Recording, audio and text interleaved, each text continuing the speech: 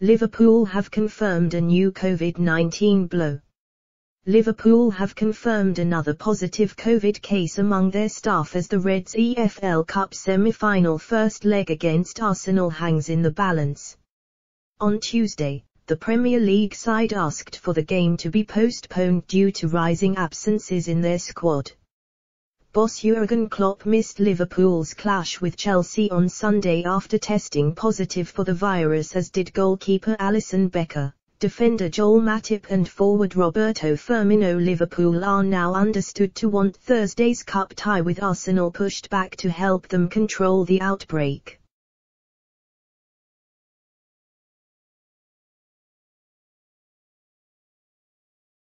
Rising positive cases in the squad have led to Wednesday's training session being cancelled as their plans ahead of Arsenal were thrown into disarray. However, they have now suffered a fresh blow as they prepare for the game, with the EFL yet to make a decision over a possible postponement. Assistant Pep Lijnders, who stood in for Klopp on the touchline during the 2-2 draw with Chelsea, has now tested positive. The 38-year-old was due to hold a pre-match press conference to preview the Arsenal game on Wednesday but now cannot.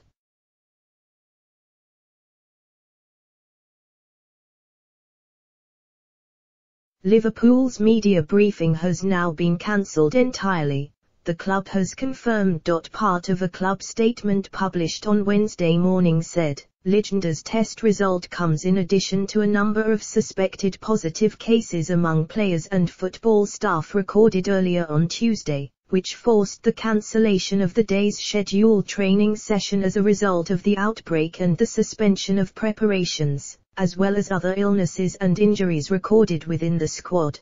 The club submitted an application to the EFL for the postponement of Thursday's tie with Arsenal, with the news of Lijnders' positive result coming after the request was lodged.